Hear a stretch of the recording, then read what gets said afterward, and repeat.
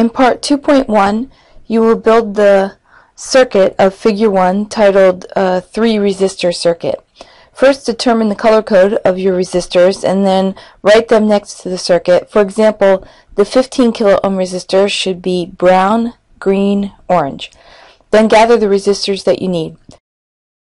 When you build your circuit on the breadboard, you should try to make the breadboard circuit look like the schematic as much as possible, and this will help you make the testing and debugging easier.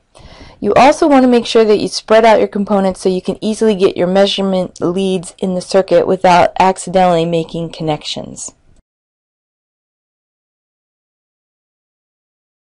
Once the circuit is built, I set up the power supply. Turn on the power supply. Set the voltage limit to 6 volts. For safety, I set the limit of the current to 1 amp. I will leave the output off for now. Next, I set up the DMM to work in the DC current mode. Double check that you've set the ground terminal in the port labeled ground, the black port. Remember, on the BNC to banana connector, the ground terminal is the one with the small tab labeled GND. The voltmeter can be placed in parallel with any of the elements, so you can measure voltage without disrupting the circuit. For this reason, I always measure the voltage first. For example, I'll set the power supply to output on, and then I measure the voltage across the power supply, and I confirm that I'm measuring 6 volts. Next, I continue to measure the voltage V1 and V2 in the schematic, and I compare my answers to those of my predicted measurements. You should get your measured value of voltage within 5% of your predicted value. To measure current, you need to place the current meter in series, so you need to break your circuit. Think about where you want to break the circuit by first looking at the schematic. For instance, we can measure the current I2 going downward through the 20 kilo ohm resistor by placing the current meter in line with the 20 ohm resistor. And then what we'll do is break the circuit here. All the current will go through the ammeter and none of it will go through the other elements of the circuit. Next, you are directed to measure the resistance of each resistor with the DMM and compare the ohm meter's measurement of resistance with the resistance calculated from the voltage and currents that you just measured. Here I demonstrate common pitfall in measuring resistance. Notice that if we place the leads of the ohm meter across the 3.6 kilo ohm resistor, the DMM reads close to 3.6 kilo ohms. Okay, that's good. Next, when we place the DMM across the 20 kilo ohm resistor, we are now reading about 8.5 kilo ohms, not even close. The problem here is that we're trying to measure the resistance of one resistor, but it is connected in the circuit to other resistors. Since the ohm meter actually uses a small test voltage source, current from that source is traveling through the 20 kilo ohm resistor and the 15 kilo ohm resistor, and we are actually measuring the equivalent resistance of the 20 and 15 kilo ohm resistors in parallel. The lesson learned here is that you should always measure resistance with the ohm meter when the resistor is out of the circuit.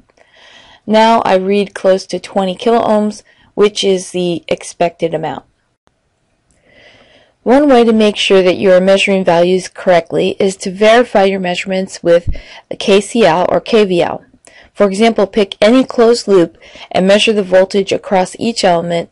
Verify that the algebraic sum is 0. Or you can sum the currents leaving any node. You should organize your measurements and analysis in a data table that is easy to read. In part 2.2, you will build a slightly more complicated circuit. Again, a best practice is to spread out your components and make the circuit on the breadboard look like the schematic on paper. One additional tip that I commonly use for more complicated circuits is that I label on the schematic the numbered row on the breadboard so that I can easily compare the physical layout with the schematic. Place the resistors first, using placeholders for the sources, and then populate the sources. Next, set up the limits of the power supply, and only when you think that you have everything connected, turn the output for the power supply on. There are two sources in this circuit. Remember, we can get three different sources from the triple DC power supply. We will use the +6 power supply to create the ideal voltage supply of 5 volts. Press +6 volts. Set the voltage limit to 5. Then set the current limit to some value that is larger than the current that you expect to draw. 1 amp should be plenty here. Next, we'll set up the ideal current source using the +25 volt source. We need to set the voltage limit to higher than we need, so we'll set this to the max, +25 volts. Then the power supply will try to deliver 25 volts to the circuit, but we will prematurely limit the current to 40 milliamps. That is, set the current limit to 0.04 amps. Once the power supply reaches its current limit, it cannot increase the voltage without increasing the current, so now it will act as an ideal current supply of 40 milliamps.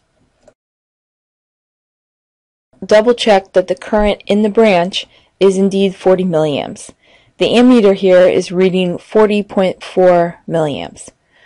Now let's try to reduce the voltage limit and see what happens. If the voltage limit is lower than the required voltage in this circuit, that will be around 12 volts, then the power supply would be limited by the voltage, not the current. So it would not act like a 40 milliamp current source in that case. So long as you have the voltage limit greater than what you need, you should be able to draw 40 milliamps of current from the power supply. Here I'm okay when I limit the voltage to about 14 volts, but as soon as I drop below 12 volts, my current is dropping below the 40 milliamps, and now I don't have the meter set up correctly. Next, I measure the voltage for each element, including the sources. Remember that since the voltmeter is set in parallel, I don't need to disrupt the circuit at all, and I make sure that I measure the voltage at the correct polarity as I labeled on my circuit, with the positive end of the voltage connected to the red lead and the negative end of the voltage connected to the black wire or the black lead. And you should do this as you've defined it in your circuit. To measure the currents, you need to break the circuit and place the ammeter in series, setting the current to enter the red or the plus terminal of the ammeter. Make sure that every measurement that you make can be repeated by correctly marking the current directions, the voltage polarity, and labeling all the elements in your schematic.